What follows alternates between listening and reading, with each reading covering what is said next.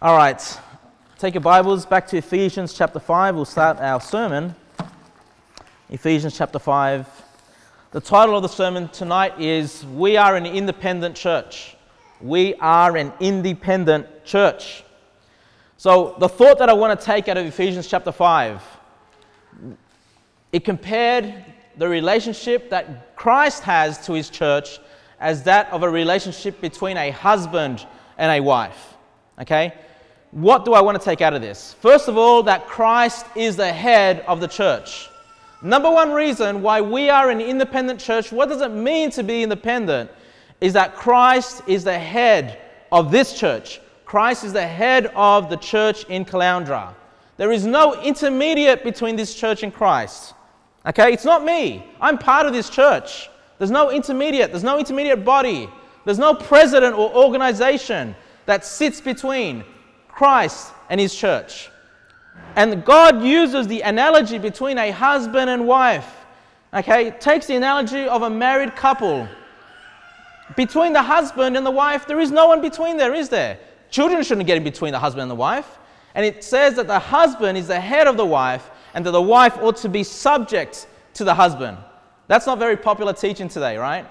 But, guys, we need to train our children, and this is going, I'm talking about the church, but we need to train our children, especially our daughters, because they're growing up in a society that does not respect the marriage, does not respect the authority that the husband has above his wife.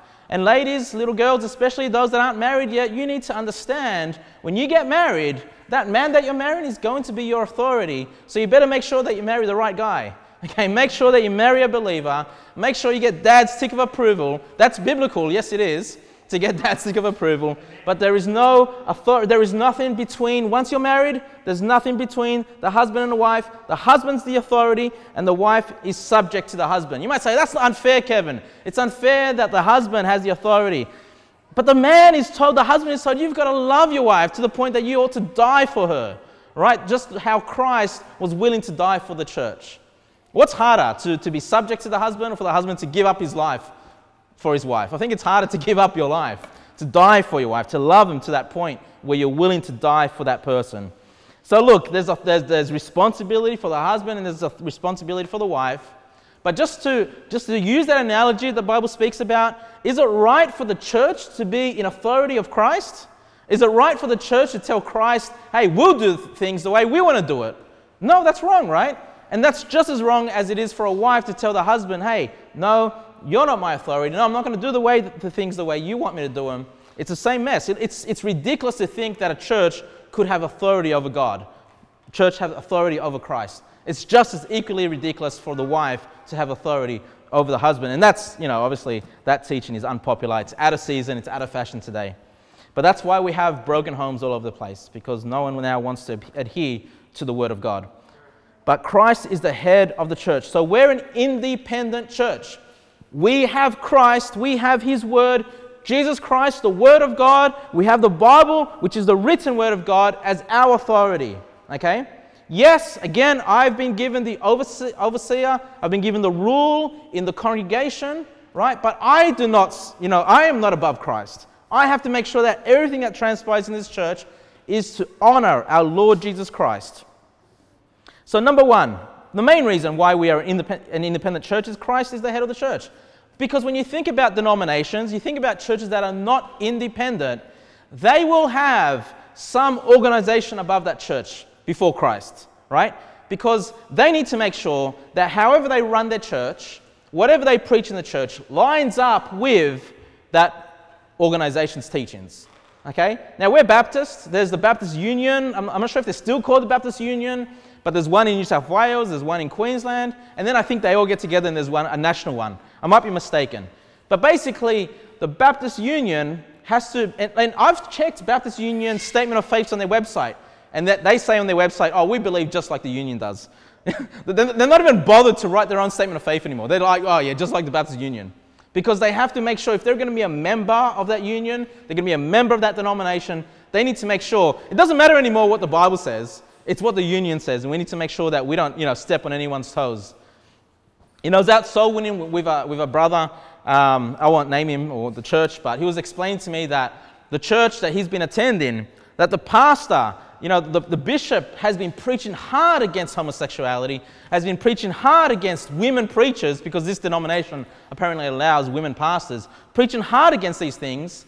And so they sent someone from the organization to reprimand him, to tell him, hey, you can't preach these things anymore. You need to stop that, or else you might lose your position, or who knows, you might lose your finances, you might lose your support, what have you. And this is not right. We cannot allow for an organization to exist between the church and Christ. That is why we're an independent church. And you might say, well, what about the church in Punchbowl? Didn't the church in Punchbowl send you out here, and don't you need to report back? No, I don't need to report back to the church in Punchbowl. Once I was ordained, once the church has sent me to commence and establish this church in Caloundra, we essentially cut ties as far as authority goes. Yes, I was under the authority of Victor when I was in that church, but now, no longer. Okay? Now, I would like to continue ties. I would like to have relationships with that church and being able to work together and do things on a national scale if possible. That would be fantastic. But Victor doesn't ring me up and say, Kevin, what are you preaching today? Does it line up with what I taught? Is it contrary to what I taught? No, he doesn't check that, And I'm not required to report back to them, but I probably will, just as a courtesy, just so they know that things are going very well in this church and how much we've done. I probably will report back, just show them the great work that's been done here in Caloundra. But it's not a requirement, and they are not the head of this church, and we are not the head of that church. Okay, we are independent church. This is what it means to be independent. Christ is the head of this church. Now, just to show you a couple of things here, Acts 14 verse 23, you don't need to turn there, I'll just read it. Acts 14:23, it says this, and when they had ordained them elders in every church and had prayed with fasting, they commended them to the Lord on whom they believed. So this is where they actually ordain elders to commence churches, to establish churches, to have leadership in a church. And what do they do once they pray and fast? They commend those elders to the Lord, not to themselves, okay, not to some organization, but they're like, hey, we've done the job, we've ordained you, get that church running, and we're commending you to the Lord. The Lord's in charge of what you're doing, not us, okay? Just to show you that. Hebrews 13 verse 17 says this. It says, obey them that have the rule over you. And as uncomfortable as I am saying this, but that's what the Bible says, I have the rule over you in the church, right? So you're being commanded to obey me, to have the rule over you in the church, and submit yourselves, for they watch for your souls, as they must give an account, that they may do it with joy and not with grief, for that is unprofitable for you. So this account that we give for your souls is an account that we give to the Lord Jesus Christ. I don't know how this works exactly, but when we're taken up to heaven, every bishop, every pastor, every church will give an account for his church and the souls in his church, right? And then it says that they may give that account with joy and not with grief, for that is unprofitable for you. So it sounds like, yes, you receive your rewards for the work you've done, but there's also further rewards given to the church for being in obedience to the bishop within the church and for taking those things into consideration, for growing in the Lord. But if you disregard what is being taught in the church, if you disregard what's being taught in the Word of God, that's going to be unprofitable to you. I assume you'd lose rewards. You wouldn't gain rewards that you would have. My point is to show you this, is that the bishop must give an account directly to God, okay? It's not directly to another bishop. It's not to an organization. The account is given to God, all right? So I, as a preacher of the Word of God, must preach the Word of God with a clear conscience. I've got to preach this. And I've had discussions with some of you, and I know there are some things we don't fully agree with, right? But I need to give an account and have a clear conscience before God, right? I have to give that account for this church. And so I just want to show you why that's important, why it's important that we are an independent church, because I need to make sure that I line up with what I believe the Word of God says as my authority. I can't be worried about some church that sent me out and what they think about what I'm going to preach. I can't be worried about what some organization says that, thinks of what I'm going to preach. I have to preach the Word of God. I do not want to be like these other pastors out there that are afraid to preach God's Word because of what their peers might say or what some organization might say. No, I only care about what God has to say, the account that I've got to give to God. I might even have to offend you sometimes, but I don't want to offend God. Okay, I do not want to offend God. So if I offend you sometimes, guys, feel free to let me know if I've offended you. But please keep in mind that I do it not because I want to attack you, but simply because I want to please the Lord God. I must give that account directly to Him. So what are some denominational problems? You have denominations, right? You have organizations, and you might have a president, or if you look at the Roman Catholic Church, who's their president? It's the Pope, right? And the Pope, basically what he says is equal to the Word of God. And I know recently, and probably in the last 20 years or more, the Roman Catholic Church have now accepted evolution, have accepted that probably, they think it's a good explanation. It's a reasonable explanation that man evolved from apes. They don't care anymore what the Word of God says. They don't care anymore what Genesis 1 says. And I remember my wife, growing up as a Catholic, she'd come home from school in a Catholic school and tell her mum, did you know we evolved from apes? And even her mum as a Roman Catholic is like, no, that's not what the Bible says, But hey, if you're under a denomination and they get corrupt, or that Pope gets corrupt and just teaches whatever, they disregard the Bible, guess what those Catholic schools have to do, or those Catholic churches have to do? They've just got to toe the line. They've got to make sure they line up with the Pope, because the Pope's word is the final authority in the Roman Catholic Church. The same thing can happen with any church, any kind of Protestant or Baptist denominations. If that organization gets corrupt, or if they start teaching perverse things, they start allowing, homosexuality in the church, they start allowing women preachers, then those churches, guess what? As much as they might disagree with that, they have to line up with that. Otherwise, they might lose their positions in the church. So those are some of the problems that come up. Doctrinal alignment, they have to align doctrinally, even if what is being taught and what is accepted in that organization is error. There is a fear of finances. Many of these denominations give a portion of their offering to those organizations so they can run and they can support themselves, right? And then many times that money is circulated amongst this church or that church, right? There are smaller churches where maybe the offering is not sufficient to provide for that pastor, so that pastor then is required to is living off basically that denomination's giving. And so is he going to preach things that are contrary to the denomination even if he sees it clearly in the Word of God? Of course not. He's going to have money as on his side and his position as his side.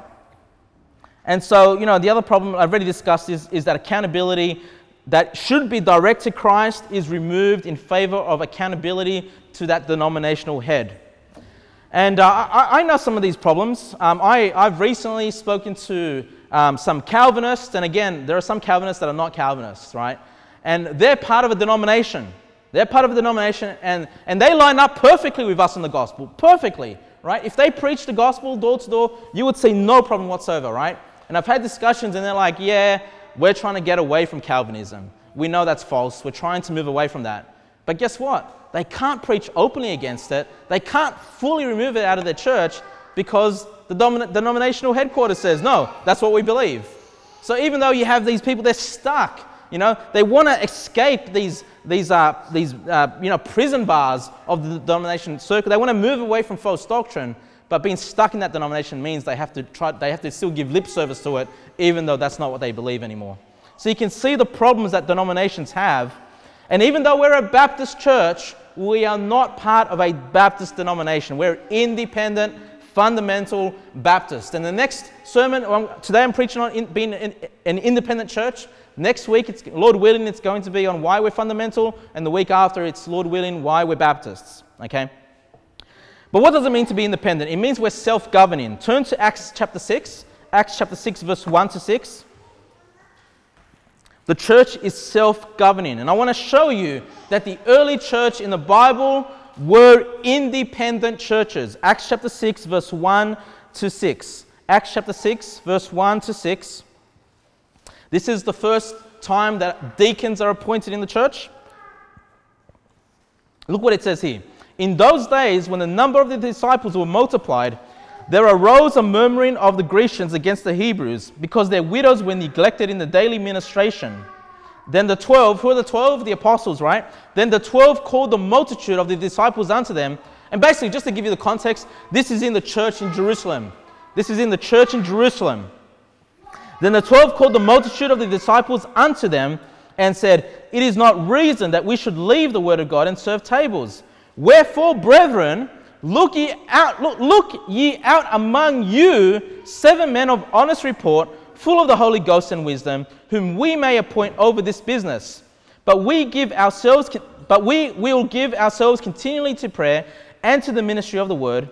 And the saying pleased the whole multitude. And they chose Stephen, a man full of faith and of the Holy Ghost, and Philip, and Prochorus, and Nicanor, and Timon, and Parmenas, and Nicholas, a proselyte of Antioch, whom they set before the apostles. And when they had prayed, they laid their hands on them. So we see this church in Jerusalem, they needed to govern themselves. They needed to appoint some deacons to help the bishops of this church, to help the apostles, to help deal with the daily ministration. And in this case, the widows were being neglected in the church. And they chose, but look what they said. Hey, you, the church, you choose men amongst yourselves. It's something done within the church. They didn't have to go to some organization and say, hey, can you approve this decision we're making in this church? Can you select? No. The church itself selected those people. And look what it says in verse number 5. And it pleased the whole multitude. So this was something done in the church. I just want to show you that the church was self-governing. They appointed their own deacons that we see in the scriptures. They didn't have to go to some denominational headquarters and get approval for that. Number 2, turn to 1 Corinthians chapter 5. 1 Corinthians chapter 5, verse 11. 1 Corinthians chapter 5, verse 11. What I'm going to be talking about now is every church has self-discipline. There is discipline to be done within each church on its own. Self-discipline. 1 Corinthians chapter 5, verse 11 to 13. Paul is writing to the Corinthian church. And if you remember, this is one of the worst churches you're going to read about in the New Testament. It says here, But now I have written unto you, not to keep company, if any man that is called a brother be a fornicator, or covetous, or an idolater, or railer, or a drunkard, or an extortioner. With such an one know not to eat. For what have I to do to judge them also that are without? Pay attention here. Do not ye judge them that are within, but them that are without God judgeth. Therefore put away from among yourselves that wicked person. Put away from among yourselves that wicked person. So we see every church here, the Corinthian church is being told, hey, you can have your own self-discipline in the church. These people that are fornicators, covetous, drunkards, they should not be allowed in the church. And you're within your own right. I don't have to tell you this, he says. He says in verse number 12, Do not ye judge them that are within? Hey, you have the authority to judge people like this within your church and kick them out of the church. You don't need to get Paul, the apostles' approval. You don't need to get the approval of the denominational headquarters. You don't need to get approval from any other church, anyone else. Self-governing, self-discipline we see here. And so we see the independence of the church and how it is to be run. Number 3, you're already in 1 Corinthians, turn to chapter 6. 1 Corinthians chapter 6, verse 4. 1 Corinthians chapter 6, verse 4. Each church is required to judge internal, personal problems, right? If there's problems within individuals in the church, and hey, as we grow, we're going to have problems with individuals within the church. 1 Corinthians chapter 6, verse 4 and 5. If then ye have judgments of things pertaining to this life, set them to judge who are least esteemed in the church. I speak to your shame. Is it so that there is not a wise man among you? No, not one that shall be able to judge between his brethren. So in this story, we have 2 brethren that are in dispute. They're not getting along. They think one has defrauded the other. They can't get justice. Paul says, hey, just set the least esteemed, the person that's the youngest Christian, the one with the less reputation. Let's put him as the judge, right? He can judge the church. And he goes, I speak to your shame. You should have dealt with this already, right? So I just want to show you that the church, the local church that we have, is to judge internal problems between believers. Again, no need to go to the apostles. We don't have apostles today anyway. No need to go outside of that. No need to go to some denominational headquarters to get the authority to do that. So I just want to show you that, hey, every church has its own right to deal with personal problems. And number 4, I'll just read very quickly. You're in 1 Corinthians, might as well turn there. 1 Corinthians chapter 16, verse 1. Finances. Finances. Now, should finances be taken to some body where they then recirculate it and give it out to churches? Now, we don't see that happening in 1 Corinthians chapter 16, verse 1. It says, "Now concerning the collection of the saints, as I have given order to the churches of Galatia, even so do ye." So Paul is saying, hey, there's a collection of the saints. It happens in the churches in Galatia. I'm not sure how many churches there were there. That's what's happening there. Even so do ye. So you, the Corinthian church, you guys have a collection as well. Okay, every church is to have their own collection, their own finances. Churches should be self-financed and not going off the finances. Now, there's a different story if you send a missionary overseas and they're planting churches and the finances are different because it's a poor nation. We'll see later on that churches are required to support one another. But that is not a mandatory requirement because we are independent churches. Churches should be self-financed. I've got some other things here. I won't go into it right now, but some of the other points I have under finances is that pastors were paid by the church and widows in the church were taken care of by the church if they had no one else to take care of them. Okay, but those finances came within the church and they were then given to help not just the pastor, but other people in the church that needed assistance, especially the widows. All right, so I'll go into those things at some other time because I think finances needs its own sermon. But all that to say this, we stand as an independent church. Christ is our head, the Bible is our authority. Everything that's taught behind this pulpit ought to come from the Word of God. But does that mean then that we just isolate ourselves and we have nothing to do with other churches in our area? We have nothing to do with other churches in our nation. We have nothing to do with other churches in the world. Is that right? No. Because even though we're independent churches, what we see clearly taught in the Bible is that churches did work together. Churches did work together. Turn with me to Romans chapter 16. Romans chapter 16, verse 23. Romans 16, verse 23. Romans 16, verse 23. Paul writing to the Roman church, he says, "Gaius, mine host, and the whole church," and by the way, many people believe that this letter was written from the Corinthians.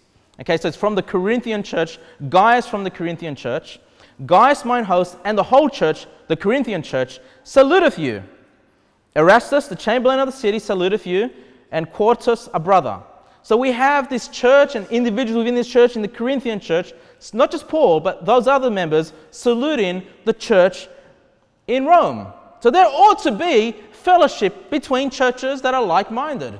We see that in the scriptures. Turn to, you're already there, chapter 16, look at verse number 1. Verse number 1, chapter 16, Romans 16, verse 1.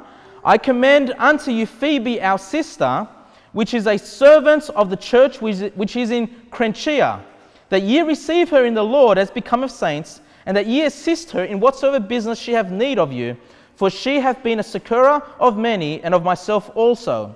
So we have Phoebe, this sister, coming from the church in Crenchea, coming to visit the church in Rome. I'm not sure what business she's doing there. I don't know if she's visiting family or going on holidays or maybe just going to assist the church. But we do see members of churches visiting other members of like-minded church. That ought to happen, right? If you're ever out, away from this area, ideally you'd find a church that you can visit and be a blessing to, and they can be a blessing to you.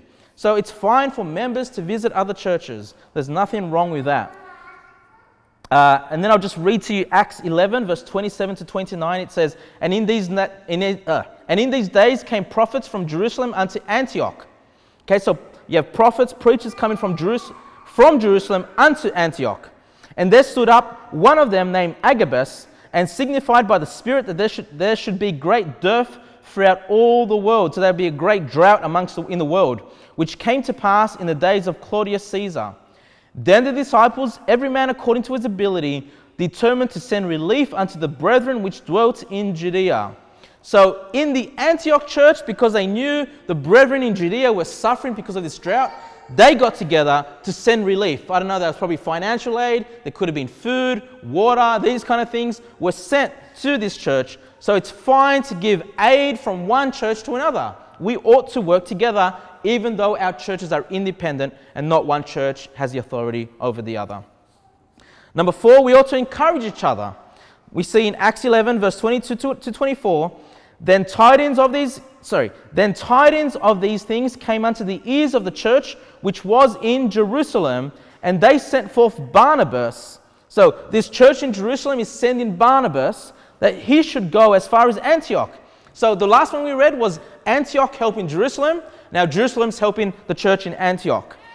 Verse 23, who when he came and had seen the grace of God was glad and exhorted them all. So Barnabas came and strengthened that church, exhorted them all, that with purpose of heart they should cleave unto the Lord. For he was a good man and full of the Holy Ghost and of faith, and much people was added unto the Lord. So we see the church in Jerusalem sending Barnabas to be a help, to be an encouragement to the church in Antioch here, right?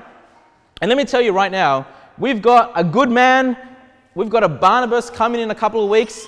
His name is Michael. He's coming from the church in Punchbowl. He's their best soul winner. He's out there the most hours than anyone else. He gets the most people saved. He's full of the Holy Ghost. He's a good man. He's going to come and visit us for a week, and he's going to come and encourage us. Let me tell you that. So we're going to have that happen in practice soon. And lastly, number 5, we do see financial aid from one church to another. From the church in Macedonia to the church in Corinthians. In 2 Corinthians chapter 11, verse 8 to 9. Paul says, I robbed other churches, taking wages of them to do you service. So Paul says, hey, you guys, I've come to help you, but the financial aid that's come to help you has come from other churches. And when I was present with you and wanted, I was chargeable to no man, for that which was lacking to me, the brethren which came from Macedonia supplied. So as the brethren from Macedonia supplied the needs for Paul to go and help the Corinthian church. And in all things I have kept myself from being burdensome unto you, and so will I keep myself. And so for whatever reason, I don't know what it is, the Corinthian church were unable to supply the needs for Paul. Paul knew if they helped, it would be a burden upon them. Paul said, look, I'm coming to help you. I don't want to be a burden to you. And so the church from Macedonia, hey, they're willing to help, send me financially, help provide for my needs so I can be a help to you. Okay? So I want you to understand just 2 things here. There's only 2 things that I have in this sermon. Number 1, we are an independent church. We have Christ as our head. There's no other church in the authority of us. There's no organization, no body, just Jesus Christ and the Word of God. But that doesn't mean we become isolated. And I've seen churches that have this teaching, they become so isolated, they don't want to fellowship with anyone else because they're not just like them. Hey, if you've read the Bibles, the churches in the Bible, they're all dissimilar. You have very faithful churches, you have very bad churches, you have all in between. Okay? And yet what we see, the practice is, if they're like-minded, they're like faith, preaching the right gospel, that they're more than willing to go and help one another. We can see that, right? And so we ought not to feel that we ought to be an isolated church. Hey, we ought to pray for churches that are like-minded, and especially those that believe the gospel as we do. Okay? Now you might ask the question, what's your criteria, Kevin, as far as churches go? Churches that we're willing to help and be a part of. I'll give you my rule of thumb, okay? But it's going to come down to a case-by-case scenario, all right? If a church reaches out to us and wants assistance, it'll be a case-by-case scenario, okay? A church wants a fellowship, or we want a fellowship within a church, case-by-case scenario, but I do have a rule of thumb. By the way, before I get to this rule of thumb, I have been contacted by other pastors already, right? They just find you online, they contact you. The first thing I ask them, I don't care if it offends them, is what do you believe? How do you get saved? And after they tell me, is like, can you lose your salvation? Right? I tell them straight away. And there's been one pastor that contacted me, you can lose your salvation, it's not faith, it's works. I'm like, I want nothing to do with you. Right? Another pastor contacts me, is right on the gospel, it's by faith alone, not of works, you cannot lose it, but he doesn't use the King James Bible. Right? But he's my brother, right? He's saved. He just doesn't use the King James. So this is what I mean. What's my rule of thumb? And there's another group that's heard my recent sermon that you cannot lose your salvation. And they're like, yeah, but you have to endure to the end, And then I said, no, And they're like, oh, we'll just have to agree to disagree. We'd really like you to work with us and blah, blah. No. Right? If you've got another gospel, I'm not working with you. I'm sorry. Well, I'm not sorry. I'm not working with you, okay? Get right on the gospel. But here's the rule of thumb. Number one.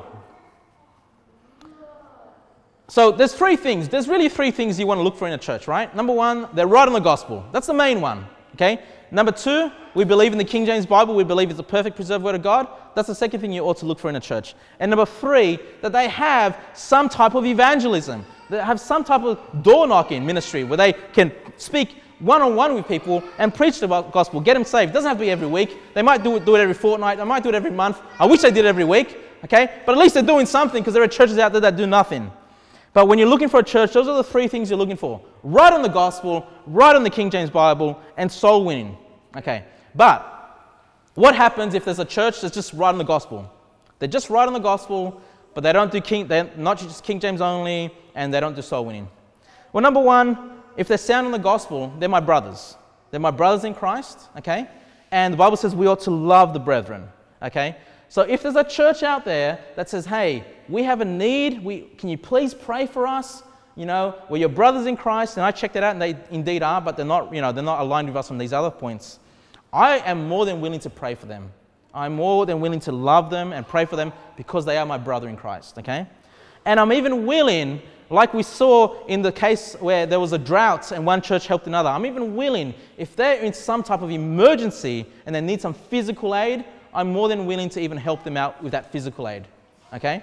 Now, you might differ with me on that, but I'm just saying that's where I stand. That's my rule of thumb. If they're sound in the gospel, because they're my brethren and I'm commanded to love them. Now, but that's as far as I go. I would not get our churches to fellowship, right? Because if they're teaching something else, then that'll corrupt our minds. If they're teaching false doctrine because of their false Bibles, I would not want to fellowship and cause this church to suffer, because I've got to give an account to the Lord, right? Now, what if they're right on the gospel and they're right on the King James Bible, but they don't do soul winning? Well, in that case, I wish they did soul winning, right? And I'd preach soul winning, and I'd tell that preacher, the pastor, the bishop to do soul winning, but I'm still happy to fellowship with that church. I'm happy to fellowship with that church, right? Because they sound the gospel, they're our brethren, but they also teach from the King James Bible. So they're less likely to have, heresy, doctrinal heresy, than the one that is teaching from a false Bible. I'm happy to fellowship with them, but I would not work with them. Okay, I would not work with them because, like we said, what are our church goals? Preach the gospel. And if they're not doing that, then I don't want to work with them. But I'm happy to fellowship with them, okay? Now, the third thing is, if they're sound the gospel, the King James only, and they're soul winning, then I'm happy to do all these things. Pray for them, provide physical aid in case of an emergency for them, happy to fellowship with them, and happy to work together, preaching the gospel. If they need laborers, and we're able to send laborers to them to help them preach the gospel in their local area, I'm all for that. I'm all for that. I'm all for sending resources, whether that's manpower or finances, to get the job done, because that's what we're about. Okay, we're about preaching the gospel to the lost. And if they're doing those three things, I'm happy. And again, guys, I'm just giving you a rule of thumb. Okay, it's still case by case scenario, because they might have all of these three things, but then their church might be full of drunkards, full of fornicators, full of all these things that we're not meant to fellowship with. And in that case, obviously, I would not work with them, okay? But obviously, case by case, it's unlikely that you've got all these three things and they're like that. But, just so you know. That's all I have for you today.